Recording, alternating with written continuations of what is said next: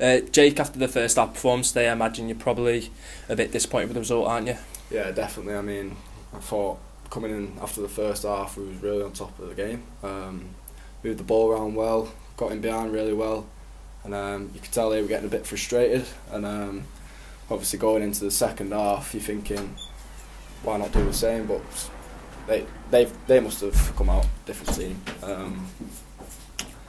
They got on top of us. We started going long, which we shouldn't have really. We should have kept keeping the ball, but it's just one of them days. Still got a point. Do you think that was the difference in the second half from the first? We didn't quite pass it around as much as maybe we did in the first half. First half, we proved that we was playing through them as a team, getting in behind the lines and stuff like that, and getting shots off.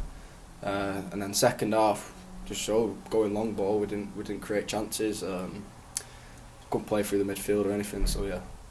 I'm sure there's plenty of positives to take out the first half performance though, and 2 fantastic goals from Joe Guess. Yeah, definitely. I mean, we've got to take them positives into the next game on Saturday, and we just need to continue to keep doing that. And if we can take that into the second half of games, I think we'd have a really good chance of winning.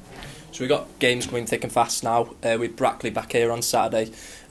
What do you think we can take out of today's game, and how do you prepare for that game at such short notice? I think we just need to take the positives, like we said. We need to keep moving the ball.